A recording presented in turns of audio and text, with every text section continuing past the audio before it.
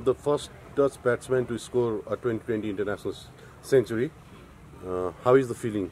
Yeah, amazing. As I said before, I mean, being the first person to do it is a very special moment. I think Netherlands cricket's been going for a long time, so to say I'm the first person to hit a T20 100 is pretty amazing.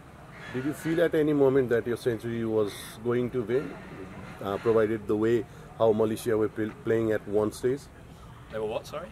Do you think the century was going to waste after watching Virendeep Singh smacking your bowlers all over the ground? Possibly. I mean, at one stage he batted extremely well. I mean, the way he worked his innings out was amazing. And I mean, apart from that catch that Tobes took, it could have got away from us. So thankfully, it's worked out. How special would it have been if there was a crowd overall to see a century? Yeah, that would have been nice. I mean, the first game against Nepal was something I haven't experienced before, you know, in front of that many fans, and they're so passionate about the game. So it would have been great, but I mean, even the few hundred that were here made a lot of noise.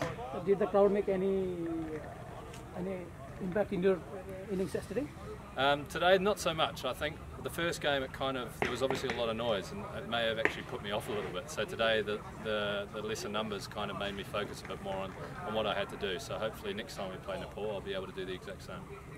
How do you see the coming matches now? The chances of your team bouncing back in the tournament against Nepal especially? I think we've got a better understanding now of what the wickets are playing like. I think that was our first, I mean, against Nepal was our first game in 540 days. So I think now we get an understanding of what the bowlers have to do. I think we're still not quite there yet. The batting also has been okay. So hopefully we just bounce back and be better. What kind of approach or mindset were you with when you started making big shots today? I think just playing with freedom, playing to my strengths. I think if I go away from that, then things don't work out.